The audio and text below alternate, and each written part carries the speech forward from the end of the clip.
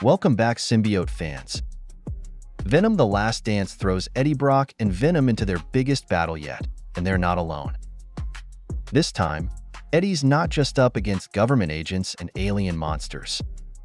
He's joined by an entire roster of symbiotes with their own unique powers, personalities, and backstories.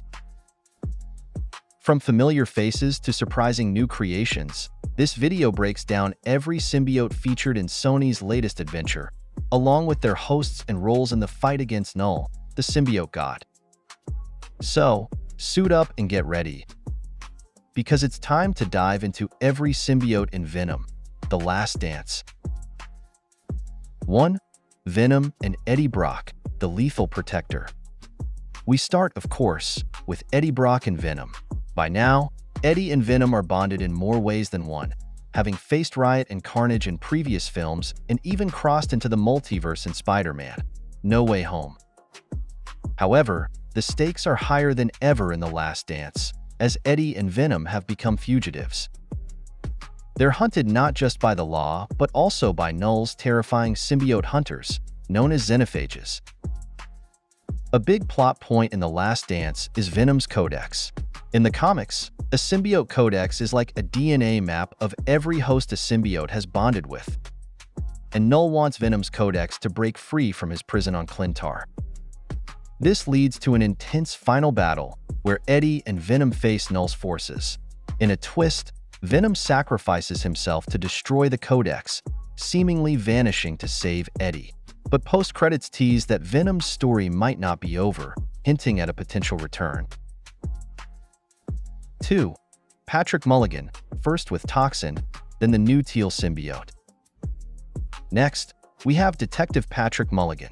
Mulligan was introduced in Venom: Let There Be Carnage and briefly bonded with Carnage's offspring, assumed to be Toxin. In the comics, Toxin was Carnage's son and was originally bonded to Mulligan.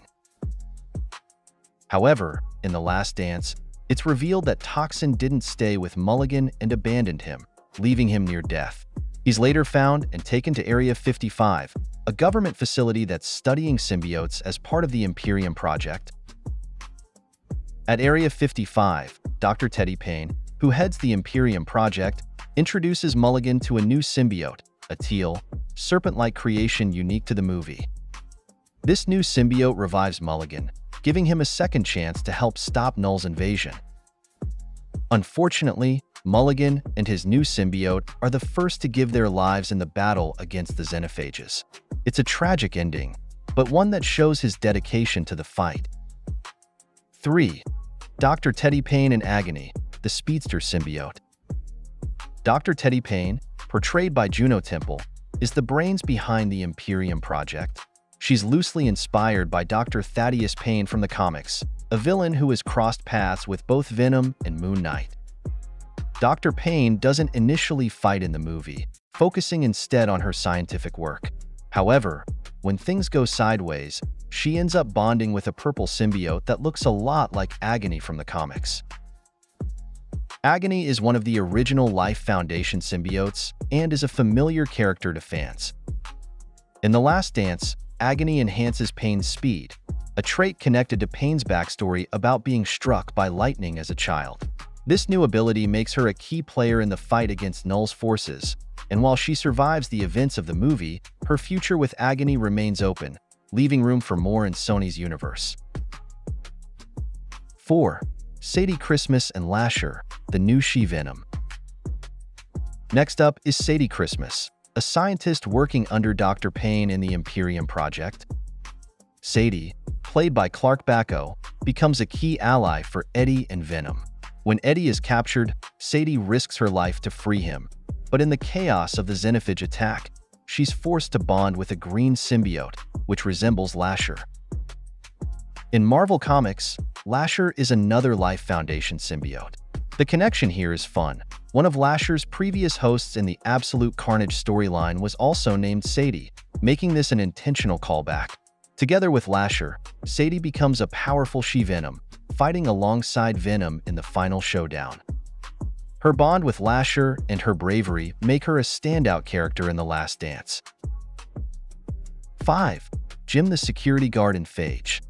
Jim, a security guard, unexpectedly enters the fray when he's attacked by a xenophage. Mortally wounded, he bonds with a yellow-orange symbiote to save his life. This symbiote resembles Phage, another member of the Life Foundation family. Together, Jim and Phage join Venom and the others in the battle. Phage's fiery nature complements the character's backstory, making Jim's unlikely heroism a memorable part of the story. 6. The Mystery Symbiotes in Area 55. The Last Dance takes us to Area 55, where several symbiotes are held and studied. In this lab, we encounter a range of symbiotes with their hosts, each unique and powerful in their own way. One of them is a silvery white symbiote that bonds with a female scientist who's hinted to have a personal connection with Sadie Christmas. Sadie even asks her if she's spoken to her family, showing their shared concern about the threat Knull poses. There's also an intriguing combination. Two blue and purple symbiotes fuse with their hosts to form a two-headed warrior. This fusion could be a nod to the hybrid symbiote from the comics, a creature that was created when the Life Foundation symbiotes merged into one. While the movie doesn't show us much about the individual hosts before they bond, this unique fusion makes for a visually striking addition to the final battle. 7. The Fire-Powered Red Symbiote, a nod to Scream?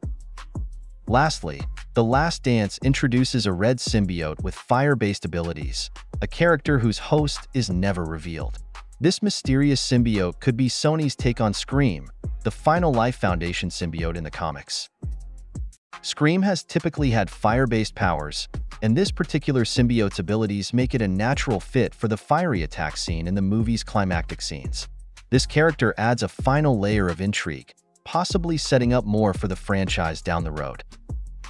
Each symbiote in Venom, The Last Dance brings something new to the table, giving Eddie and Venom the allies they need to face Knull and his xenophages. From old comic favorites like Toxin, Agony, Lasher, and Phage to new creations like the Teal Serpent symbiote and the two-headed hybrid, this final showdown is a symbiote fan's dream. It's a world brimming with dark, chaotic energy, perfectly capturing the high-stakes essence of Sony's Venomverse. Is this really the end for Venom? Do you think Eddie will return? And would you want to see Knull become Sony's big bad in a future crossover? Marvel fans, the stage is set for even more symbiote chaos, and we can't wait to see where this story goes next.